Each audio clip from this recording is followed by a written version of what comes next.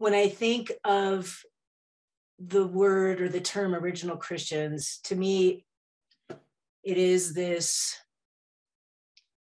am I embodying the example that Jesus and others, Jesus was not the only one, our world has been blessed with those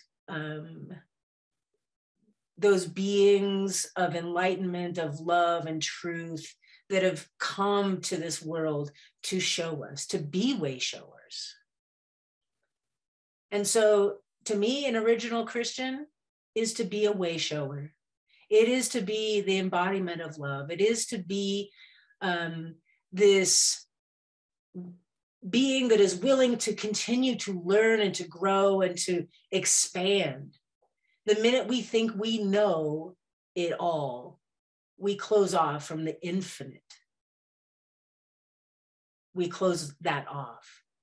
So to be an original Christian really means to be, to me, to be that embodiment of what Christ was here to show, what Jesus was here to show.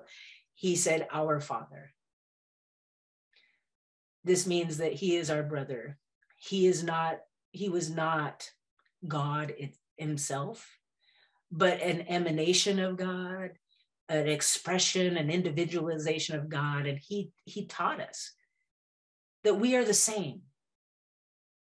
And so it is my hope, it is my desire that as this body of humanity continues to awaken, that we can let go of some of these labels that separate us. Even the word Christian can be a word of separation.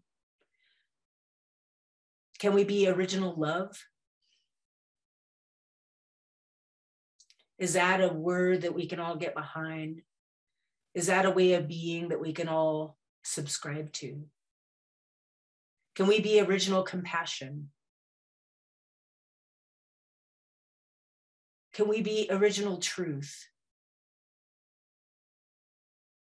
Can we be the original light? To me, these are the questions that are at hand. And I also believe that we are here for those of us who are blessed enough to be more an embodiment of the Christ spirit than we've ever been, is to bring that love, that light, to be a wayshower in our life, to be like Jesus.